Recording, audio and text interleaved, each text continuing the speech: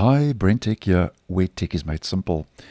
So yesterday, Microsoft released the latest Windows 11 Insider preview build for the Dev Channel Insiders, build 23615. And one of the new features that was made available is that Copilot now can automatically open when Windows starts on widescreen devices with widescreen displays. Now, I'll leave that video down below if you would be interested for build 23615. And the reason I'm mentioning that build is because two new hidden features have been spotted regarding Copilot in that latest Dev Channel build. And these have been spotted by Phantom of Earth over on X once again. And hidden features, as many of you may know, are code that Microsoft could be testing internally, and some of them do make their way into official testing, and even some make their way down as official features to the stable version.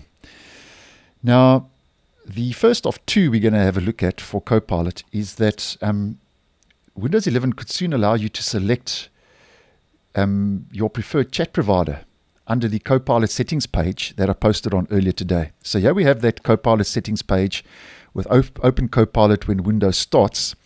And here we have another section under that is not an official feature in build 23615, which is called Chat Providers. Choose which chat providers you have access to. Now, just a bit of an overview regarding chat providers is that Copilot, as many of you may know, has two different chat providers. The first is Bing Chat, which is for consumers like me and most viewers of this channel, and then Bing Chat Enterprise, which is basically a more secure version of Copilot. So your data is protected according to Microsoft, and your organization's data isn't saved, unlike the consumer version of Bing Chat. So that's basically what a chat provider is.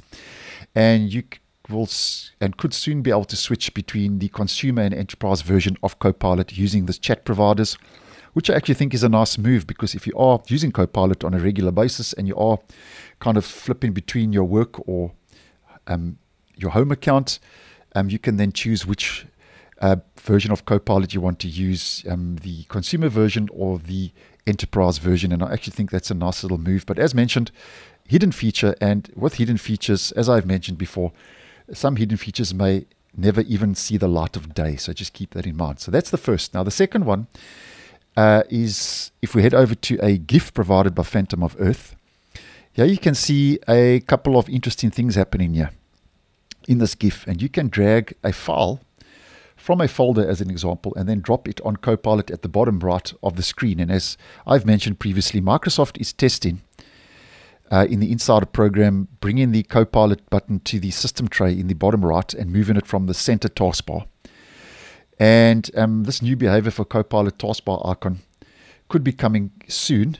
It, as mentioned, was spotted in the Dev Channel, which is the ability to drag files over that Copilot button to open Copilot, and then obviously you can upload an image or a file and then obviously ask Copilot questions regarding that image or that file and so on. So that's just two hidden features regarding Copilot. And as I've mentioned on the channel quite on a few occasions, is that Microsoft is giving Copilot a lot of attention, and AI is basically going to be pushed into future versions of Windows more and more. And obviously this is just Microsoft now slowly pushing more traces of Copilot into the Windows ecosystem and the Microsoft ecosystem, and obviously future versions of Windows. And I thought you might be interested if you are following new features. So thanks for watching, and I'll see you in the next one.